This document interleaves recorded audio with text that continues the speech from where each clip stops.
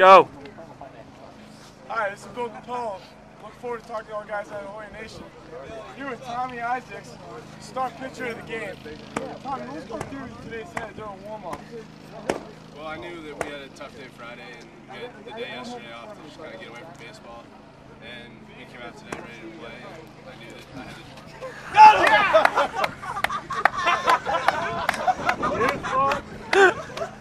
Yeah, so talk about how you had working today. You really had your curveball come over for strikes. You know, my slider was working well today, and I was able to get it on a bunch of guys' hands with a two-seam fastball, and it all felt pretty good today. Yeah, and Pablo, you coming in relief, did a really good job of keeping the team in the game, giving us a chance to win, to give it to the guys at the bottom right to the job.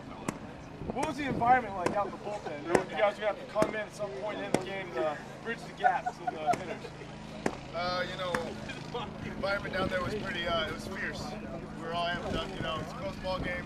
You come in, all you want to do is keep the team where you are, you know, just try to keep us where we're at, give the offense a chance to get something going, and we did.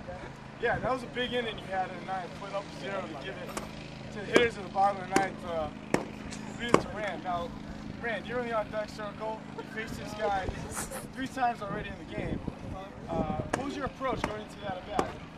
Well, I knew he was going to be throwing me away. He only came in on me one time, my first 4 at-bats. So I was sitting fastball away until 2 strikes, and he gave me a fastball away, and I finally put a good swing on it. You put a great swing on the ball. How did it feel around first when you saw the ball drop and you were going to get the W? It felt weird because I haven't got hit in a while, but hey, well, that's the kind of hit that carries you next weekend. Really looking forward to it. Guys, great job, and looking forward to speaking to you guys soon.